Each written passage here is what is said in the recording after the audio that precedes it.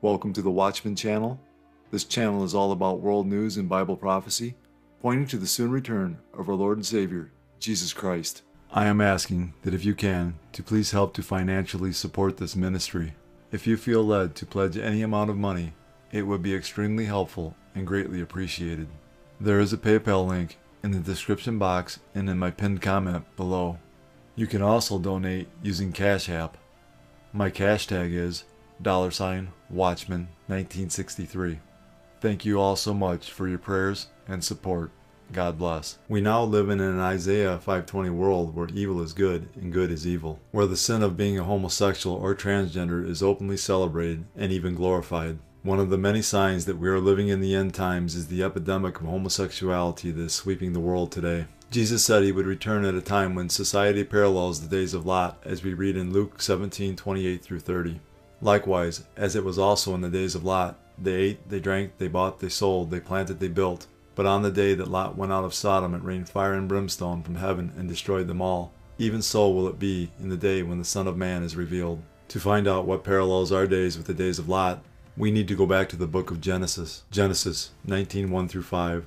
Now the two angels came to Sodom in the evening, and Lot was sitting in the gate of Sodom. When Lot saw them, he rose to meet them, and he bowed himself with his face toward the ground, and said, My lords, please turn aside to your servant's house and spend the night and wash your feet. Then you may rise up early and go on your way. They said, No, we will spend the night in the town square. But he pressed them strongly, so they turned aside to him and entered his house. And he made them a feast and baked unleavened bread, and they ate. But before they lay down, the men of the city, the men of Sodom, both young and old, all the people to the last man, surrounded the house. And they called to Lot, Where are the men who came to you tonight? Bring them out to us, that we may know them. The term know them isn't a friendly handshake and how are you. It is to know them in a sexual way. What parallels our days with the days of Lot is homosexuality. Just as in the days of Lot, not only is homosexuality widely accepted today, but it's being taught to our kids, just like in Sodom, as we read in verse 4. The men of the city, the men of Sodom, both young and old, all the people to the last man, surrounded the house. Young is the Hebrew word nar, which means a boy from the age of infancy to adolescence. Anger over an LGBT club for kids in 3rd to 6th grade. Parents are saying the school kept the club secret and complain of receiving no notification that it was happening. Parents at Elk Grove's Pleasant Grove Elementary School say they were alarmed to discover a 3rd grade teacher was allowed to personally invite all the 3rd through 6th grade classes to a new LGBT club he was starting called the UBU Club. Education activist Heidi Moore discusses the club. Their children were essentially being recruited, some as young as 2nd grade, by a teacher there. It was a club for boys who crush on boys or girls who crush on girls, but that anyone could come because there were fun games that you couldn't find anywhere else. Moore says permission slips were required for all other clubs and that all available activities were listed in the weekly newsletter. Everything they did was very obviously trying to hide it from parents because they didn't require permission slips. They didn't tell parents. They didn't put it in the newsletter, and they held it at lunchtime. The club's organizer, teacher Daniel Bishop, shared a photo on Facebook of a t-shirt that reads, I'm the teacher Fox News warns you about, writing, I think I found my back-to-school shirt. Parents took their complaints and questions to the Elk Grove Unified School Board at a school board meeting earlier this month. This board has created a district culture where child sexualization isn't the exception, it's the rule. The establishment of a gay club in elementary school raises concerns about age appropriateness. While fostering inclusivity is vital, it's crucial to evaluate the developmental readiness of our children's young minds for such discussions. While I understand the importance of providing a safe space for all, I am deeply troubled by the intentional deception regarding the UBU Club. If this school board had existed in 2005, you'd all be the villains in an episode of Criminal Minds. In email communication with parents, Pleasant Grove principal Deidre Wood wrote that the club was accidentally left out of the newsletter and would be mentioned in a future newsletter. Wood also said the purpose of the UBU Club is to provide a safe, accepting space for students of the LGBT community. According to Moore, 3rd graders are far too young to be discussing sexuality. If you want to talk to your children about that, then that's your right. And just like it's any other parent's right to be in control of when they talk to their kids about sexuality and how they do it. And when the school is secretly going around to second and third graders and recruiting them to a club that involves sexual orientation and possible conversations, private conversations about their sexual orientation, and then being told to keep secrets, that's super concerning. And it's a huge red flag. Homosexuality is strongly condemned in the Bible. Ezekiel 16:49-50. Look, this was the iniquity of your sister Sodom. She and her daughter had pride, fullness of food, and abundance of idleness. Neither did she strengthen the hand of the poor and needy. And they were haughty and committed abomination before me. Therefore I took them away as I saw fit. What was this prideful abomination committed before God? The answer is found in the book of Leviticus. Leviticus 18:22. You shall not lie with a male as with a woman. It is an abomination. Leviticus 20:13. If a man lies with a male as he lies with a woman, both of them have committed an abomination. They shall surely be put to death. Their blood shall be upon them. God gives mankind a dire warning for the acts of homosexuality in 2 Peter 2:6. And turning the cities of Sodom and Gomorrah into ashes, condemned them to destruction, making them an example to those who afterward would live ungodly. God also offers forgiveness to those who are living a life of homosexuality, as we read in 1 Corinthians 6:9-11. Or do you not know that the unrighteous will not inherit the kingdom of God? Do not be deceived, neither fornicators, nor idolaters, nor adulterers, nor effeminate, nor homosexuals, nor thieves, nor the covetous, nor drunkards, nor revilers, nor swindlers will inherit the kingdom of God. And such were some of you, but you were washed, but you were sanctified, but you were justified in the name of the Lord Jesus and by the Spirit of our God. Jesus said, as a sign of his coming and the end of the age, there would be an increase in deception, false Christs who will deceive many, wars and rumors of wars, nation against nation and kingdom against kingdom, famines, pestilences, earthquakes, Christian persecution, apostasy, false prophets, and lawlessness, causing the love of many to grow cold. Jesus said all of these signs would come like birth pains. Jesus was likening last days events to a woman in labor. As the labor progresses, the pains increase in both frequency and intensity until the baby finally comes. As we get closer to Jesus' return, all the signs he gave us as a sign of his coming and the end of the age will become more frequent and more intense. All of these signs are manifesting around the world in our time. The United States and South Korean militaries are wrapping up large-scale war games this week. As CBN's Dale Hurd reports, this comes amid heightened concerns over the threat of conflict with a nuclear-armed North Korea. Is North Korean leader Kim Jong-un about to go to war with South Korea and the United States? Some experts think it's possible. Kim has ordered his military to prepare for the occupation of South Korea, and is, according to some, engaged in frantic military development. And after South Korea and the United States began the Freedom Shield 24 exercises, designed to deter a North Korean invasion, it only caused Kim to issue more threats of war. The task of North Korean experts has always been to try to separate bluster from real threats.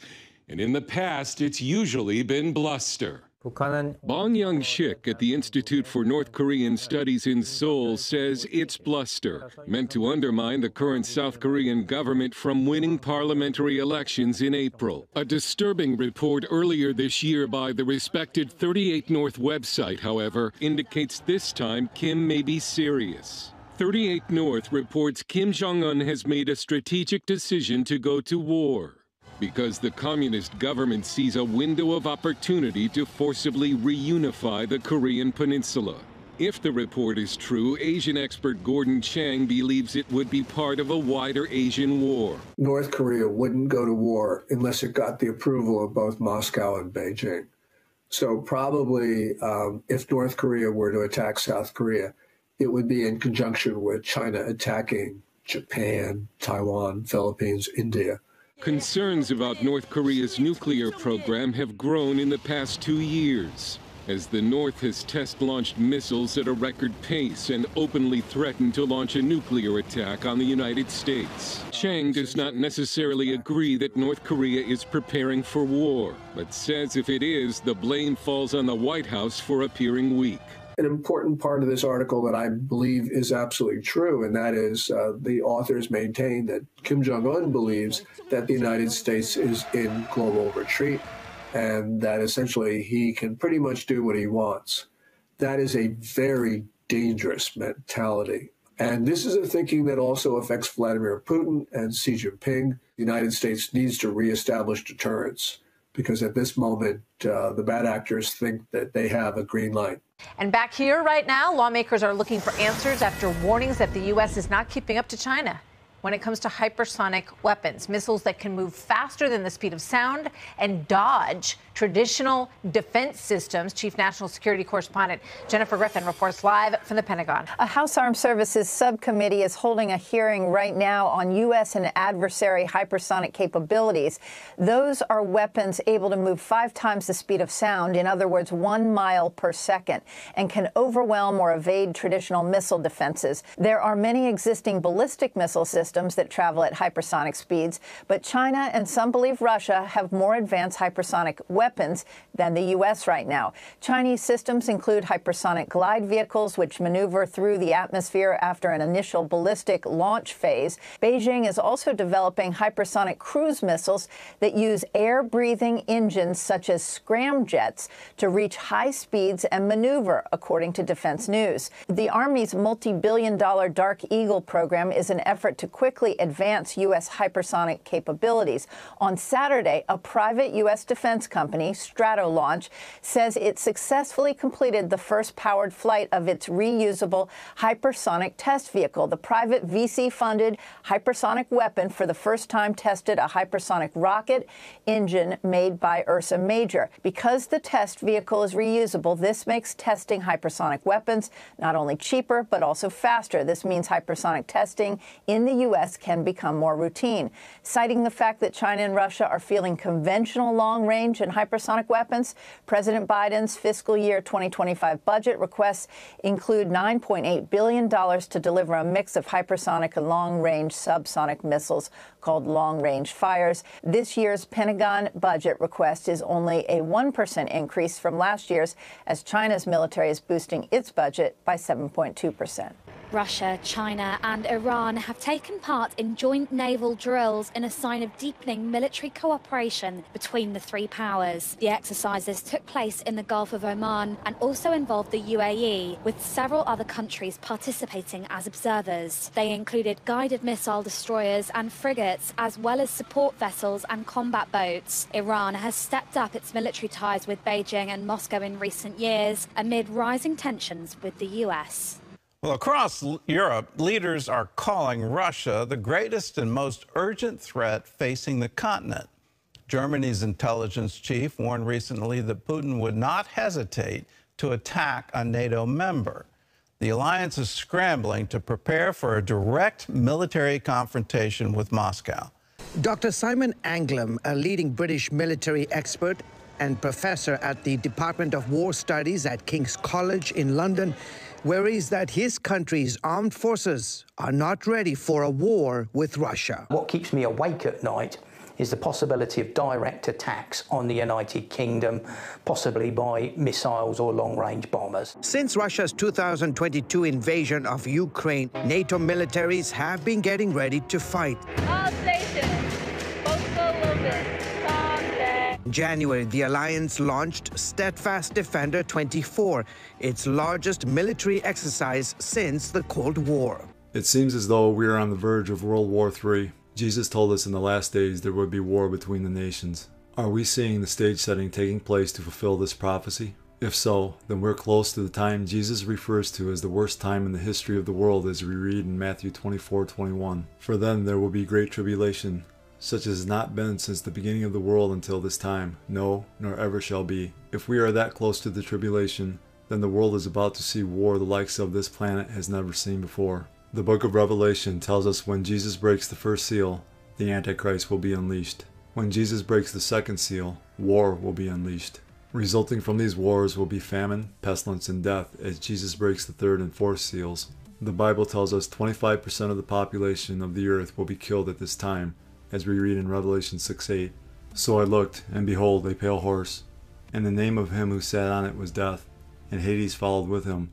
And power was given to them over a fourth of the earth, to kill with sword, with hunger, with death, and by the beasts of the earth. The population of the world is roughly 8 billion, meaning 2 billion people will die during this time.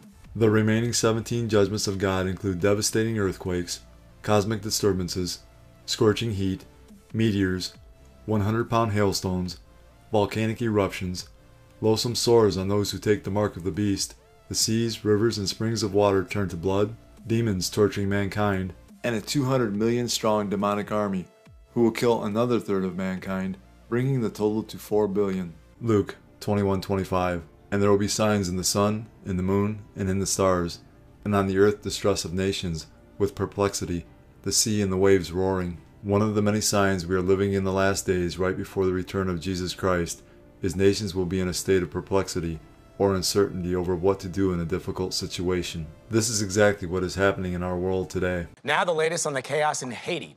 An anti-terrorism team of U.S. Marines has just been sent to the capital of Port-au-Prince to help protect the U.S. Embassy there. Heavily armed gangs control much of the city, and there is a political vacuum after the country's prime minister said he will resign. While Haiti's political crisis plays out, more than 1 million people are now on the brink of famine. That's coming from the World Food Programme, which is struggling to feed them. It's a losing battle because the country, and especially the capital, are cut off from outside supplies. Port-au-Prince is essentially in a bubble. The roads in and out of Port-au-Prince have been controlled by armed groups for a long time. These past few days, the ports have been closed and there have been no incoming flights. And we're seeing food prices rise. We're seeing scarcity of some food items. Gangs are in control of vast swathes of the capital. It's them choking off the entryways. They've been doing it for years, but it's escalated in recent weeks as they've clamoured for Prime Minister Ariel Henry to quit. Now he says he'll go as soon as an interim Prime Minister is named. But as that political crisis plays out, people are struggling to provide for their families. Ducher Reginald lives in Sansville, one of the poorer parts of the capital. They've been especially affected by food shortages. The problem of hunger is very difficult for me and for all Haitians. I live with 5 children as well as my mother, all of whom I take care of and feed every day. It's no small matter. This is the worst experience in life. We live in a country where people's rights are not respected. Haitian children especially are at risk. Even before the recent escalation in violence, 1 in 4 suffered from chronic malnutrition. And the World Food Programme says it's now running through its reserves. Once those give out, things could get worse. The children in Port-au-Prince, the most vulnerable part of the population, are at greatest risk. In the commune of Croix-des-Bouquets in Port-au-Prince, you've got malnutrition rates that are as high as they are in war zones. The hope of some is that once a transition government's established, the country can reopen and supplies can get where they need to be. But that appears to depend as much on the gangs as the politicians. A powerful, unpredictable force in the poorest country in the Western Hemisphere. People in rural communities in Nigeria's Kaduna State are scared. Days after the kidnap of more than 280 school children in Kuriga, what they call bandits have struck again in Buddha village. Dozens of people were taken. Jamila Nuhu narrowly escaped. They ordered me out of the house to carry their loot. It was heavy. I also had my baby on my back. When soldiers arrived, the bandits panicked. I seized the opportunity, dropped the load, and ran. A few others also got free.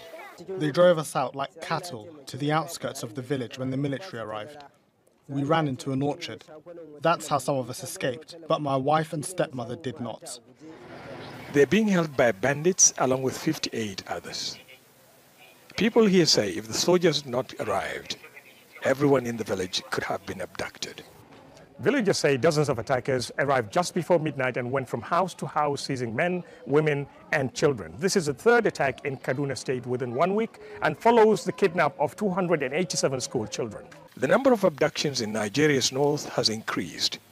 At least 600 people have been kidnapped in the region this month. An overstretched security service is struggling to contain the lawlessness sweeping across many Nigerian states. The government is keen to reassure people. But villagers say gunmen roam freely in many parts of northern Nigeria, imposing what they call taxes and their own laws on helpless villagers. And it seems there is little to stop them. Is global chaos the new normal? As anyone can plainly see, the world is in a state of decay, moral, economic, political, every way possible. People are saying the world is out of control and looking for someone, anyone, to rescue the planet. Soon, very soon, a leader will appear on the horizon that appears to have all the answers, to calm the oceans, to bring peace to all the nations. His title will be the Antichrist, and he will be welcomed by millions of those on earth not taken with the rapture. Unfortunately, his true identity will be known soon to those left behind, that his true intentions are death, destruction, and control. So yes, global chaos is the new normal, until the Lord Jesus Christ comes at the end of the Antichrist's 7-year reign of terror and establishes true peace on earth. Jesus, speaking to his disciples about the signs of his coming and the end of the age, declares this in Matthew 24:12. And because lawlessness will be increased, the love of many will grow cold. The Bible tells us lawlessness is the violation of God's commandments, as we read in 1 John 3:4. Whoever commits sin also commits lawlessness, and sin is lawlessness. Sin will be so rampant and so commonplace in the last days that the love people once had for one another, for many, will be non-existent. In this prophecy, Jesus Christ is describing an ongoing breakdown in the relationship with God. And since people's love for God is waning, it will be evident in the way people treat one another as well. A symptom may be that the love toward other people is decreasing, but the real cause is that the relationship with God is cooling off. This is what we are witnessing in our world today. So this is a brutal story. There was a fight between two 15-year-old girls in Missouri. One is now in critical condition, fighting for her life.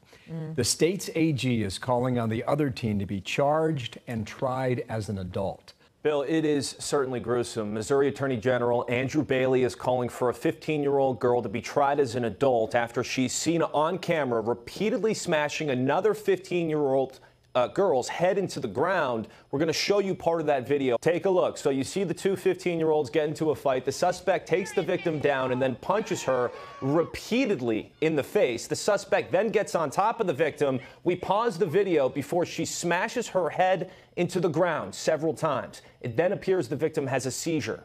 See in the video is an attacker who repeatedly bashes the victim's head into the hard pavement, has multiple opportunities to disengage from the fight, but clearly intends to inflict serious physical injury. And a youth of this age who commits an adult crime needs to be tried as an adult, and the law is clear on this point.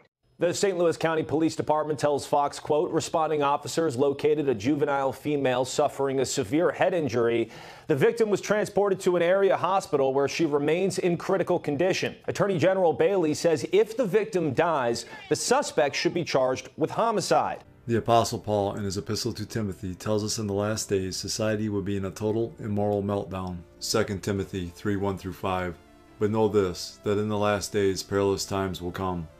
For men will be lovers of themselves, lovers of money, boasters, proud, blasphemers, disobedient to parents, unthankful, unholy, unloving, unforgiving, slanderers, without self-control, brutal, despisers of good, traitors, headstrong, haughty, lovers of pleasure rather than lovers of God, having a form of godliness but denying its power, and from such people turn away.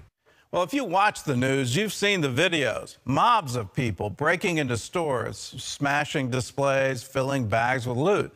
A surge in retail crime has cities across America scrambling to find solutions. The nation's capital and other big cities see this as a major crime problem. Shoplifting has exploded into large-scale theft, and the often resulting violence is keeping customers away.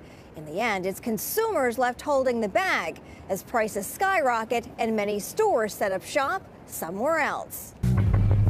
You've seen the videos. You can see right there just clearing the shelves. From brazen shoplifters to smash and grab mobs, the images are sweeping the internet. Never before have we seen the number of CEOs, executives, and even community leaders reach out and highlight the dangers that are taking place in the retail industry While shoplifting remains a major challenge, a new phenomenon is hitting so-called brick-and-mortar stores. About 90% of our organized retail crime cases involve some type of online selling platform. Homeland Security believes that's due to organized criminal gangs with ties to drug trafficking, who steal the merchandise, then sell it online. They're crime syndicates that could be tied to local gang networks that maybe have established networks either from the Chilean or Colombian threats or Romanian crews coming in from Eastern European that are comfortable in certain cities. Stores are losing big money, raising prices to cover it, and the greatest cost could be to the safety of workers. Whether gangs or individuals, 90% of retailers say thieves are much more aggressive now compared to a year ago. They're getting more comfortable with it because they know that we're not allowed to, we won't chase after them. Violent incidents alone are up by more than a third. As a result, stores are cutting hours, adding security and keeping products under lock and key. You go to a CVS in New York City, everything's locked up. Good luck getting in toothpaste. CVS is among those closing key locations like this one in Washington, D.C., where thieves recently carried out merchandise in giant trash bags. 52 restaurants to close their doors in Washington, D.C. this year. The cycle is also affecting eating establishments, with dozens recently closing their doors, citing safety concerns. Marked police cruisers getting carjacked. Ambulances. We had an American Red Cross van that was supposed to feed the homeless the other day get carjacked. As communities seek solutions, huge financial losses continue to mount. Nationwide, the latest National Retail Federation survey shows more than $100 billion in losses in 2023, $20 billion more than the year before. The cost of organized retail crime and shoplifting is soon expected to top $140 billion, with consumers ultimately footing the bill to the tune of $500 per person every year. One of the many signs that we are living in the end times is the epidemic of wickedness and violence that is sweeping the world today. Jesus tells us when society parallels the days of Noah, he will return, as we read in Matthew 24:37 through 39. But as the days of Noah were, so also will the coming of the Son of Man be. For as in the days before the flood, they were eating and drinking, marrying and giving in marriage, until the day that Noah entered the ark, and did not know until the flood came and took them all away, so also will the coming of the Son of Man be. So what was going on in Noah's day that parallels our day? To find out the answer, we need to go back to the book of Genesis 6:5 through 13. Then the Lord saw that the wickedness of man was great in the earth, and that every intent of the thoughts of his heart was only evil continually. And the Lord was sorry that he had made man on the earth, and he was grieved in his heart. So the Lord said, I will destroy man whom I have created from the face of the earth, both man and beast, creeping thing and birds of the air, for I am sorry that I have made them.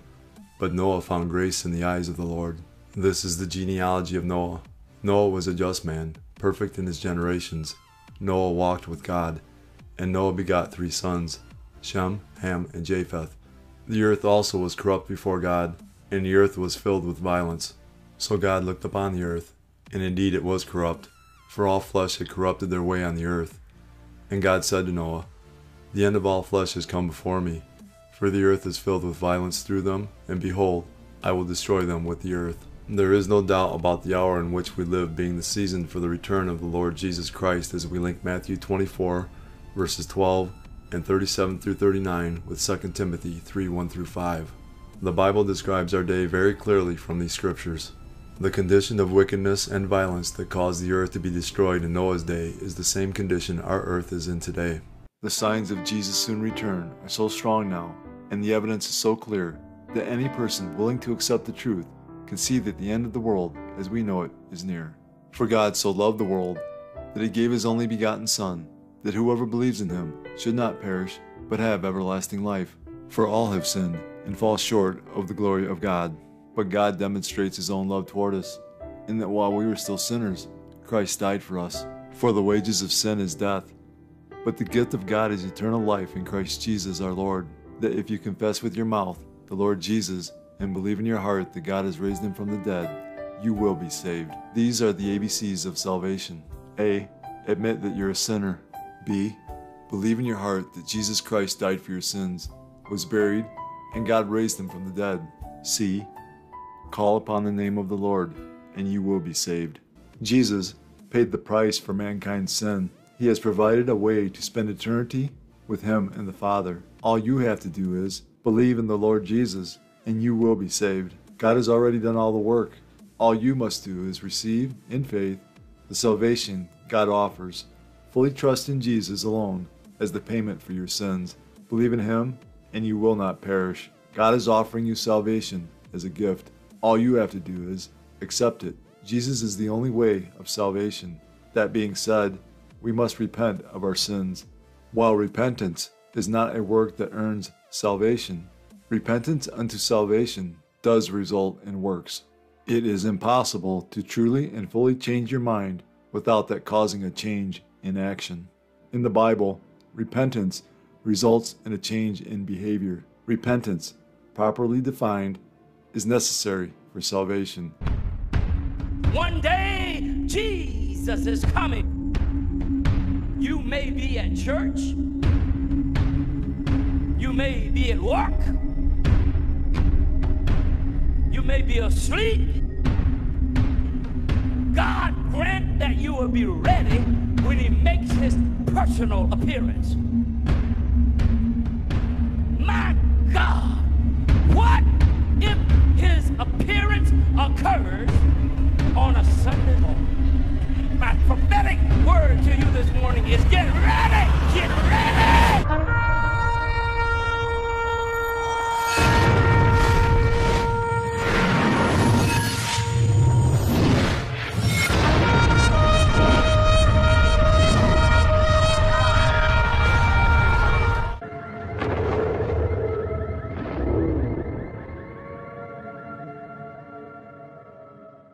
Time is short. Call upon the name of Jesus today.